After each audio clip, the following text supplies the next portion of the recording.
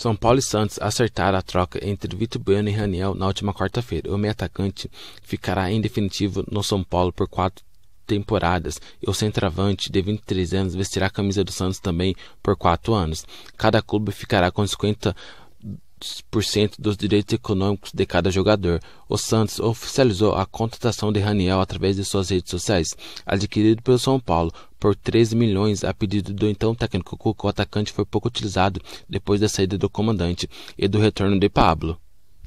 Já Vitor Bueno pertenceu ao Santos, mas estava emprestado ao São Paulo até 2020. O meia quebrou seu contrato com o Dinamo de Kiev em abril para estender seu vínculo com o Santos e ser repassado ao São Paulo.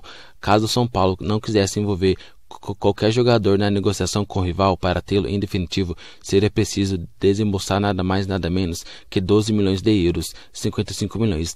O São Paulo manteve a dívida de 13 milhões que contraiu para ter Raniel, mas em troca terá Vitor Bueno por 4 anos e 50% dos direitos econômicos, ou seja, na prática foi o camisa 12 que acabou custando esse valor ao invés de 55 milhões acordados na cláusula. Desta maneira, Raí e companhia conseguirá economizar a quantia milionária de 42 milhões para tê-lo em definitivo, aquele que foi o principal jogador da equipe comandada por Diniz nessa reta final de temporada. Vale lembrar que inicialmente o São Paulo pagaria os 13 milhões referentes à compra de Raniel a partir de 2020. Porém, com o novo acordo, o clube poderá começar a quitar a dívida a partir de 2021. Próximo do fim do contrato da empréstimo com São Paulo, Igor Vinicius atrai o interesse do Grêmio. O lateral direito tem vínculo com o Ituano, mas a tendência é que seja comprado pelo São Paulo com um valor fixado em 2 milhões. A compra de Igor Vinicius já está inclusa no plano orçamentário do São Paulo para o ano de 2020. Apesar de não ter sido titular absoluto, o lateral fez boas partidas e encerrou a temporada com um gol na vitória diante do CSA. O jogador de 21 anos passou a entrar menos em campo após as chegadas de Juan Fran e Daniel Alves, mas continuou recebendo chances tanto de Cuca, tanto de Diniz.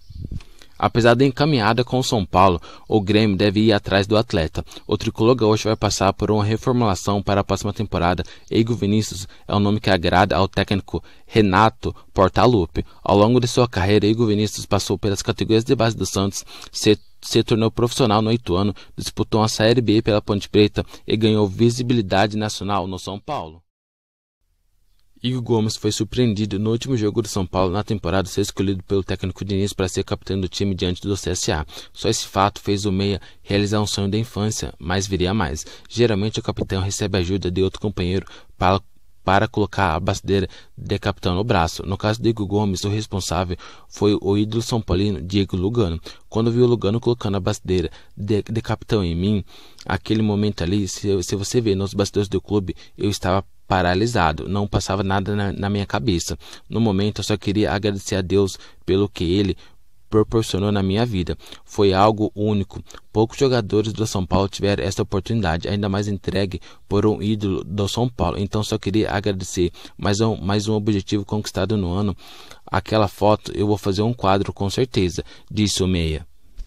A condição de Igor Gomes como capitão do São Paulo naquela ocasião, formado por jogadores da base, exceções de Igor Vinicius e Léo, foi a coroação de uma temporada que para o jogador foi especial. Para mim foi um ano que vai ficar marcado para a história. Eu tive uma queda quando o Cuca veio para cá e depois pude voltar a ser titular no fim do ano e terminar o ano jogando bem, conseguindo conquistar os objetivos do grupo. Meus objetivos é ainda sendo capitão, representando Cotia, ganhando, fazendo excelentes partidas, gols, assistência. Para mim foi um ano de muito aprendizado e que vai ficar marcado na minha vida. Eu vou levar para o resto da vida, completou o meia. Aos 20 anos, Igor Gomes despertou o interesse do futebol na Europa. No fim de outubro, o jogador foi observado pelo Barcelona na vitória contra o Atlético Mineiro. Na ocasião, Antony e Liseiro também foram analisados. O meia, porém, não deve ser negociado nessa janela de transferências.